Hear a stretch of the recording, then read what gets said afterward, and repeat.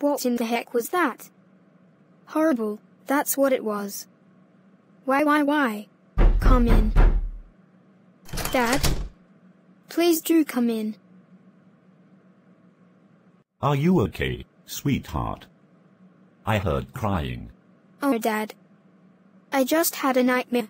Oh no. What was it about? Come into Daddy's arms to tell him all about it. I dreamt that I was so naughty you had me carted off a prison for naughty children and I got clobbered.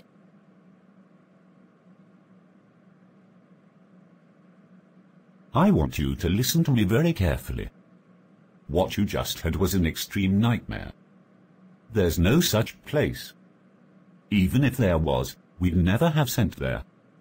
We love you too much to even think about it. I love you too, all of you. And I'm sorry for being naughty all the time. We forgive you, sweetheart. What do you say we try to get you settled again? We can try, but I doubt we'll have much success. My God. That was a horrible one. You know that if there ever was such a place that imprisoned children just for being naughty at home and allowed other inmates to clobber you, Mum and Dad would never let them send you there. In fact, we never want you to end up in any sort of prison environment. Ever. You are very dear to us, sweetheart. We love you far too much to think about it. I love you all so much. Best family in the universe. Time to get up. Can you help me, please? Lily, honey. Are you sure you're well enough to get up? You've had a rough night. I'm sorry, darling, but you're not okay to get up. After the night you've had, you need your rest. Who am I to ignore my mother? I appreciate your verdict, Mum. Thanks.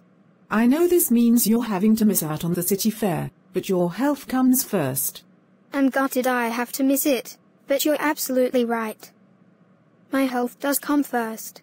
You're handling this very maturely. I am very proud of you. I can see that question forming on your lips.